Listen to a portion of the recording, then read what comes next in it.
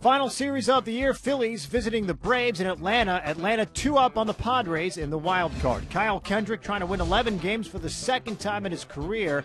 This won't help. Bottom of the first, Derek Lee. That's a ribby double. Jason Hayward scores, and Atlanta has a 1-0 lead. Brandon Beachy, the start for the Braves, still looking for Major League win number 1.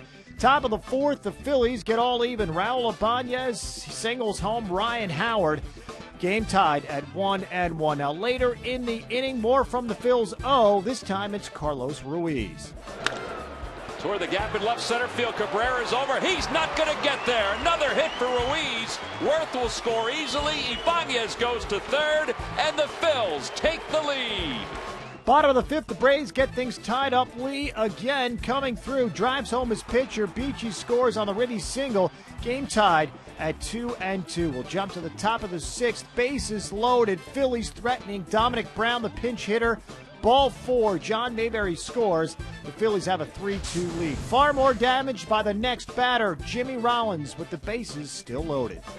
And Jimmy sends one to the air deep to left field. Cabrera's going back. That one is gone!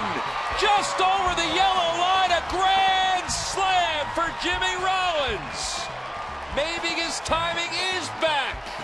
All the way to the eighth, bases loaded again. The Phillies turn a 9-2 lead into 11-2, courtesy of Mr. Howard. Wilson Valdez, Ben Francisco score. It's 11-2 at that point.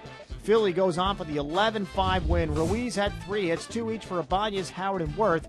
Kendrick indeed gets his 11th win. 5 innings, 5 hits, 2 earned, struck out 2. The Braves will have to wait at least one more night to clinch the wild card. They lead the Padres by 1 game after San Diego beat the Giants.